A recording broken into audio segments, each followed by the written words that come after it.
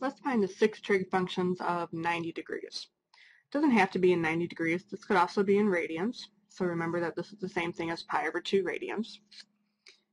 So let me draw my angle in standard position, going up to 90 degrees.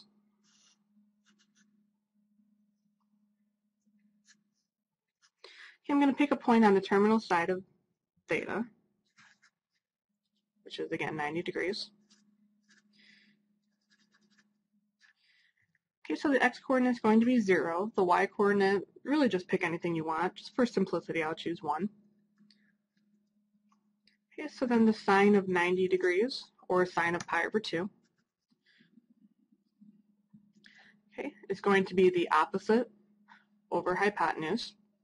If you think about what's happening here, the hypotenuse is just going to be 1, and then the opposite is also just 1, so 1 over 1. Okay, cosine of 90 degrees is going to be adjacent over hypotenuse. The adjacent, we didn't go anywhere left or right, so that's just 0. Hypotenuse is 1. I'm sorry, 0. So hypotenuse is 1, so 0 over 1 is 0. The tangent of 90 degrees, opposite over adjacent. So the opposite is going to be 1. The adjacent is 0. So this is undefined.